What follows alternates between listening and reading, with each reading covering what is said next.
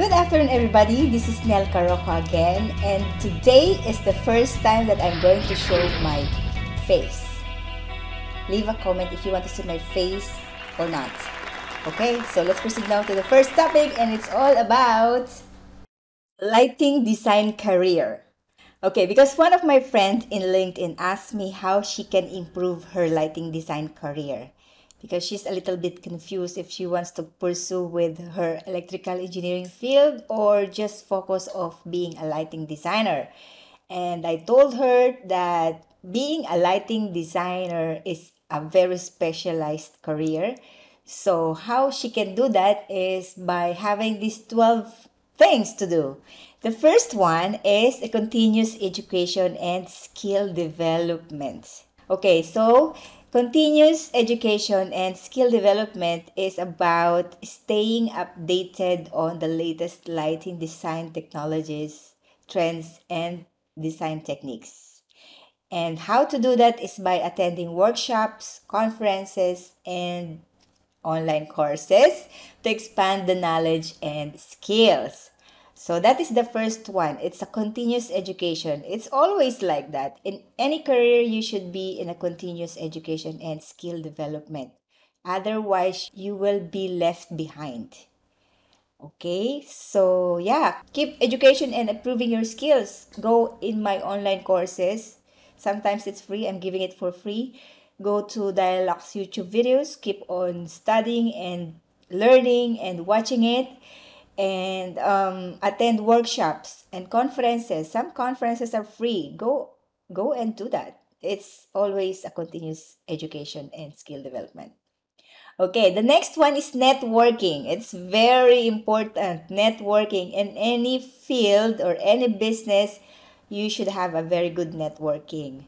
So you need to establish and nurture relationship within the industry, including those professionals who are architects, interior designers, manufacturers, and fellow lighting designers or fellow lighting professionals. And you can do that. You can communicate or network with these people by going to the events and joining professional organizations like in CBC or IELD. But if you don't have money, it's okay. Because I don't do that also.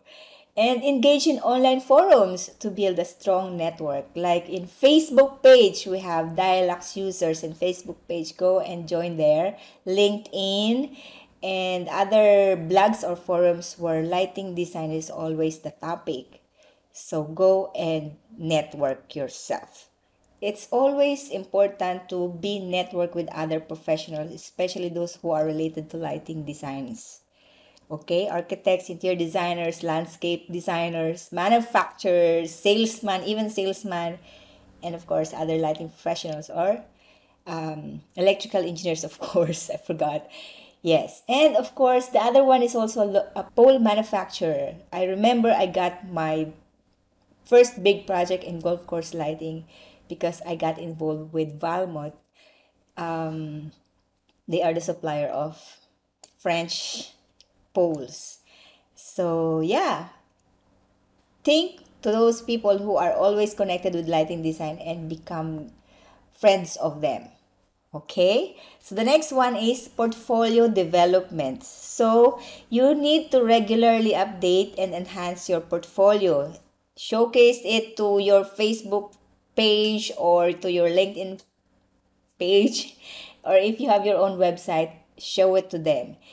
And show it that you have different projects, not only interior design or not only sports lighting or not only retail shops, but a diverse portfolio. So that when people saw your portfolio, they will become amazed with your designs and they will think that you know everything already. Okay, you need to highlight your ability to address the different design challenges, and you need to create an aesthetically pleasing and functional lighting solutions, because it's not all about showing the dialogues rendering or maybe AGI rendering. You need to show that you know uh, other lighting design field, not just interior or specifically exterior. Okay, so keep on upgrading your portfolio. My one of my project right now is a big sports project in South Africa, and I keep on telling to the sales guy that please let's get the order because this project will become the best project in my portfolio in 2023. And it's like an encouragement to the sales guys to get the project because they can feel that it's very important for me as a lighting designer to get this project because it will be part of my portfolio. So do that to your work right now also. Keep collecting amazing project and put it in your profile, in your LinkedIn or in your Facebook or Instagram. Okay? Next, number 4 is your communication skills. So communication skills is not just by speaking English. You can say communication skills is more of how you will interpret or explain your designs. So you need to develop an effective communication skills to convey your lighting concept and ideas to your clients, to architects, or to other teams or interior designers or landscape architects, or to your salesman. You need to explain to your salesman that your design is something like this, blah, blah, blah, so that when your salesman goes to his client, he can convey what you said to him, and it means that your design is really correct and amazing because the way the salesman speak to the client will be like what you said to him. So you need to have a very good communication with your salesman so that your design will be conveyed to the client. Because sometimes we are not in the meeting with the clients. It's always the project manager or the sales guys. If you are connected to a lighting manufacturer supplier company. But if you are in design consultancy, lighting design consultancy, sometimes you will be part of the client meeting and maybe you can talk as part of the meeting. But if not, you need to speak to the people who will convey your message to the client. And that is sometimes the project manager or your sales guys. Okay, so you need to practice presenting your ideas clearly and professionally, both in written and verbal forms, because sometimes the client will see some errors in your presentation, like typo error or misspelled something, and it's not really good. Sometimes it's a big no-no if the client saw something like wrong grammar or wrong spelling. So yeah, maybe in how you explain it, because English is not your first language, it's okay, but in your written it should be polished. You can use other software to check your spelling and your grammar. Okay, next, number 5 is stay informed on sustainability. Like what I did, I took the lead AP exam because I want to make sure that it's not about lighting up the world but also taking care of the environment. It's the future. We are part of the build up of the community and taking care of the planet.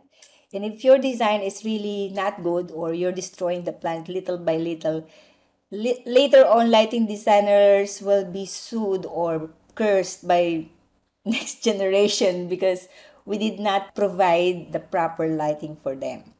Okay, so stay informed about sustainable lighting practices and incorporate energy efficient solutions in our designs.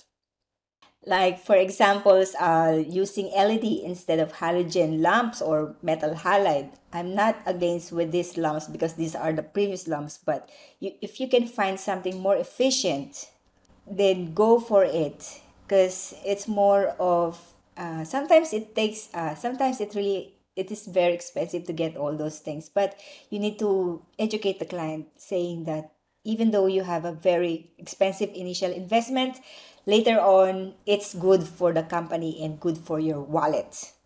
Okay, so yeah, go for something more efficient.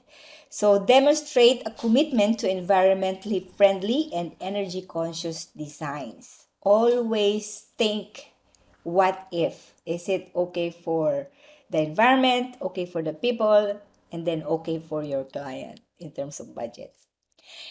All right, so next is collaboration. So collaboration means you can increase or improve your lighting design career if you know how to collaborate